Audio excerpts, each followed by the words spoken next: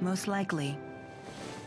But with Exodus around, won't your life still be in danger?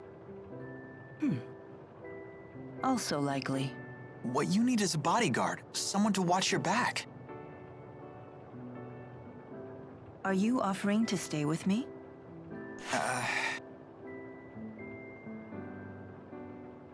Is that possible?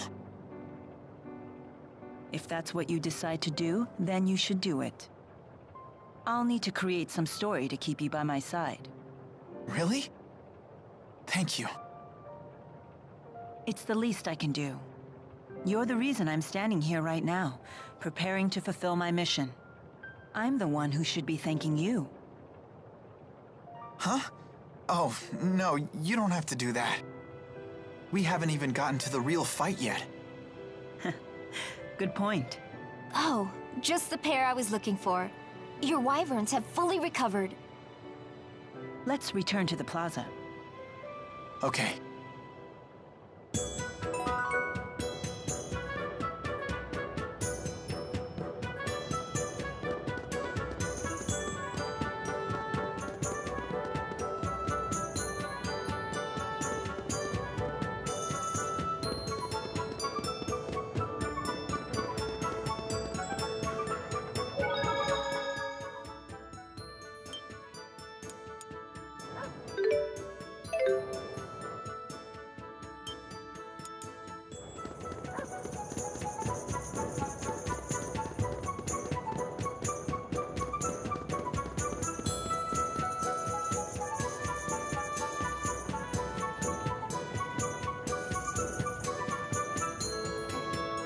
Where's Alvin? He hasn't shown up yet. He's probably figuring out his next lie. That's not true. What does everyone else think of Alvin? Would you feel safe going into battle with him? He's just trying to help out his mom, right? I'm a sucker for that kind of stuff. I worry he himself will be unable to deal with that way of life much longer. Don't forget, Alvin was the one who saved me from the bad guys. What do you think? We'll need to keep up our guard around him until he reveals his hand. He remains trustworthy in battle, at least. No, it's not polite to talk about someone behind his back.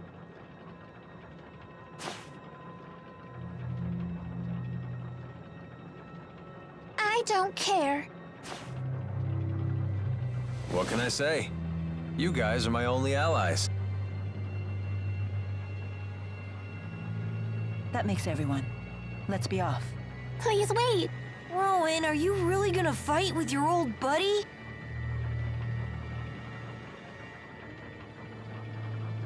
It is my fault that Noctigal became the man he is.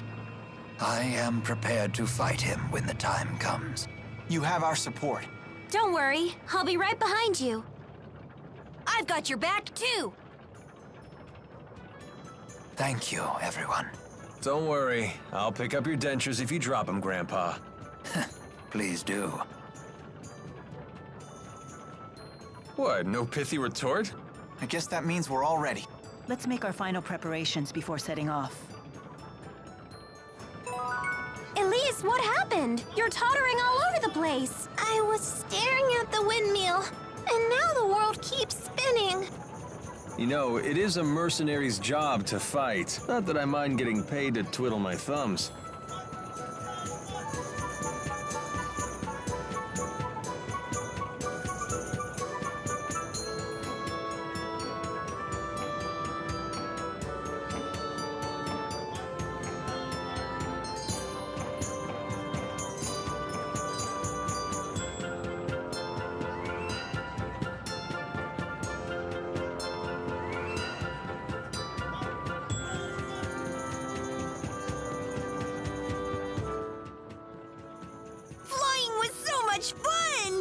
The wyverns weren't as scary as I thought they'd be.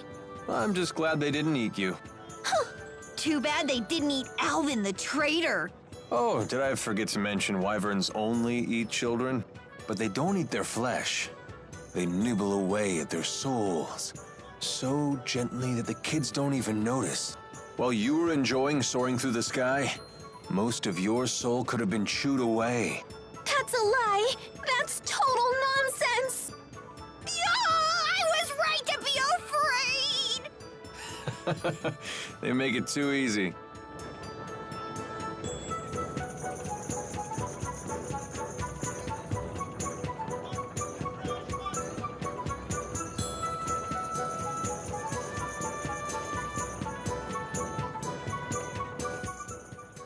Has everyone seen Cherylton's famous windmill? Actually, we haven't had a chance yet. It's well worth your time. The view from the plaza is particularly striking.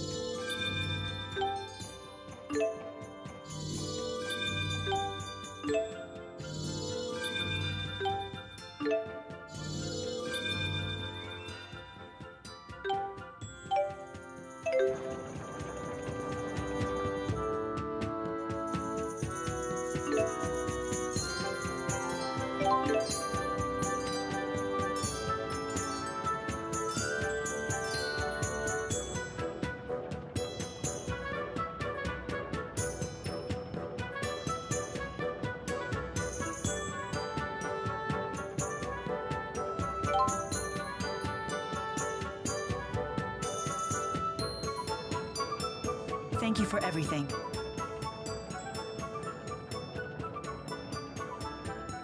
Please return home safely. For my brother.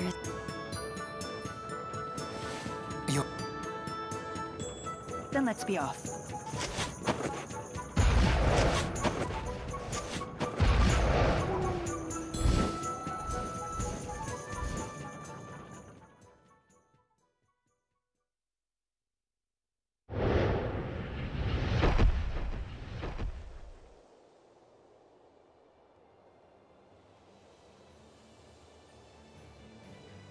I believe we just need to follow this road to reach Fenmont. Yeah, let's go.